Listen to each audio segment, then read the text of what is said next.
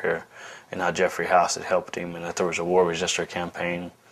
So then I tried to contact them people, but even then you really don't know. You know, I mean, you have to really watch yourself. It was a really hard decision to make because we left our country and we didn't know what would happen when we got here. And we didn't know quite the support we would have coming here also. But we were in hideout for 14 months prior to coming here. So it was halfway a big relief coming because then we didn't have to worry about the law enforcement getting us in the United States. But it was a hard decision to leave our country and our family behind.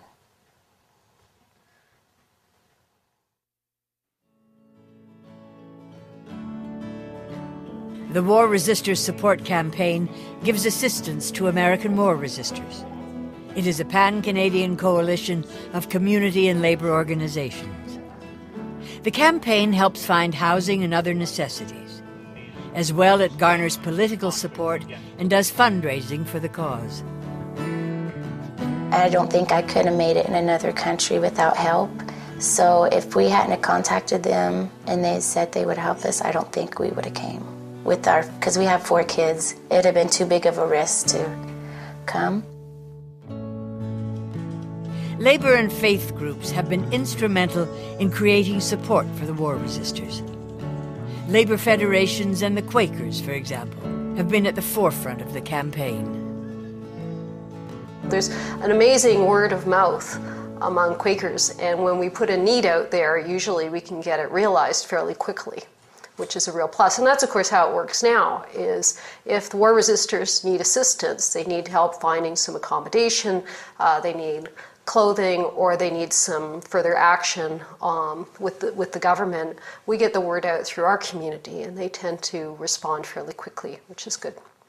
People who stand up for justice, and it does take a lot of courage and conviction to be able to say no to an illegal war, especially when you have to abandon your family, your country, your relatives and friends, but you stand up for a principle.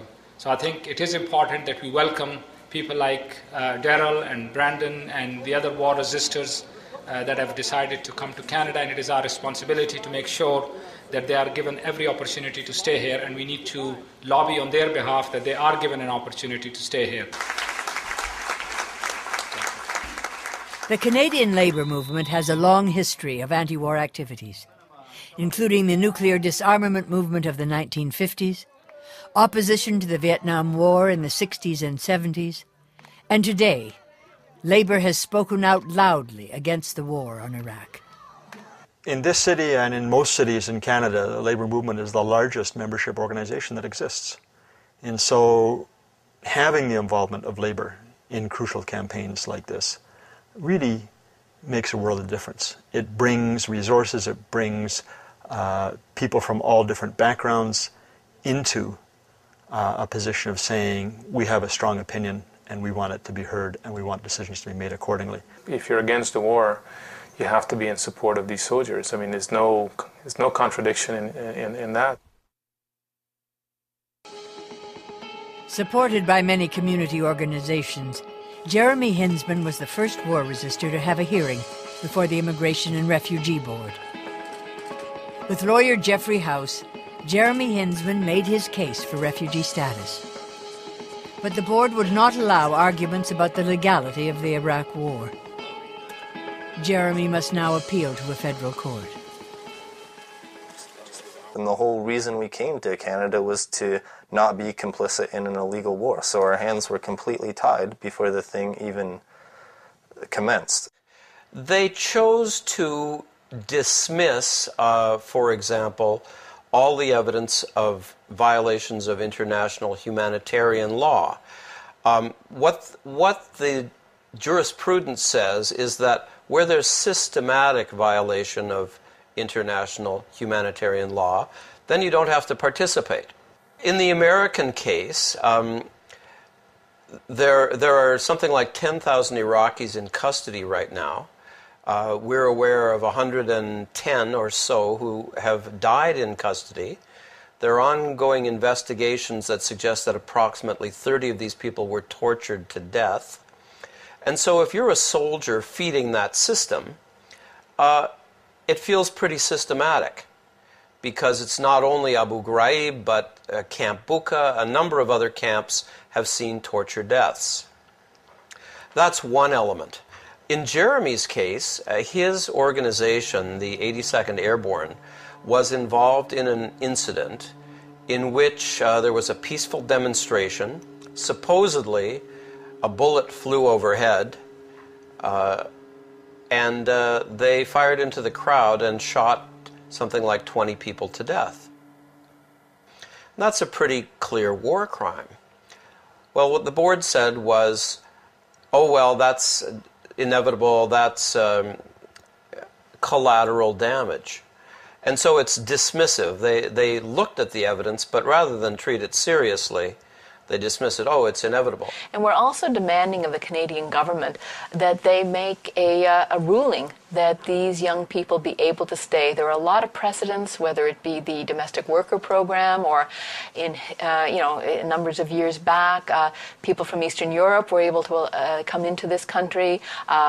People from Southeast Asia after Vietnam were able to come into this country. And if they were here for 2 years and were productively a part of Canadian society, they were able to get landed immigrant status. So there are a number of different things that the government could do, and that's why we want to keep the pressure up to make sure they're allowed to stay. The only alternative we have is the hope of Canada. I mean, that's our only hope. Other than that, like if we had to go back to the United States after coming here, we would all receive fierce and harsh punishment. Very, very, very harsh punishment. If they had one of us back to show as an example, they would make it so severe for the cause that they don't want no other soldiers to do it, so they'd make it where they wouldn't, for the fact that's what would happen to them.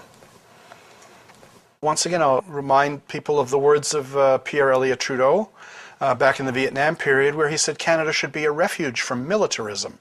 Well, right now the United States is caught in a frenzy of militarism. I think Canadians are proud of their history in the Vietnam period of offering sanctuary, and I think they will be proud looking back on it if they do the same thing nowadays.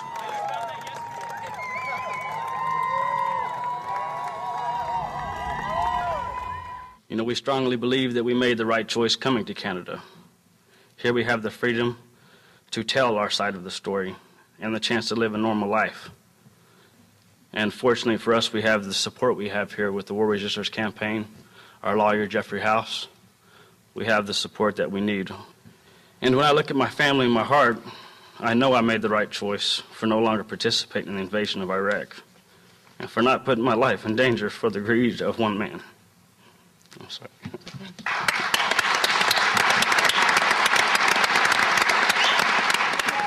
I'm gonna quote George Galloway. The only thing that Iraq wants is to see the U.S. soldiers, the back of our heads, getting on airplanes and getting out of there. Only then will Iraq be free.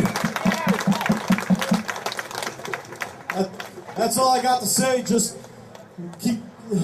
just want to stay in Canada, raise my son, raise my family here in a peace-loving country.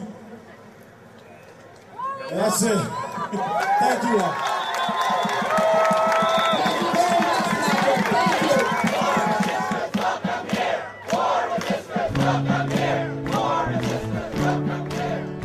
The War Resisters Support Campaign is calling on the Canadian government to make a provision that would allow U.S. war resistors to stay in Canada. To find out how to lend your support, visit www.resistors.ca.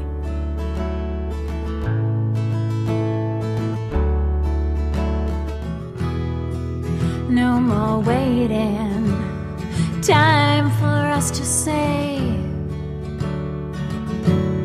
let them stay, let them U.S. soldiers who deserted the U.S. military and they've made their way to Toronto and they're looking for asylum here in Canada. They are the tip of the iceberg. There are already 25,000 Canadians who signed the national petition to the federal government in Ottawa demanding that Canada open our doors to any American who opposes the war in Iraq. Put your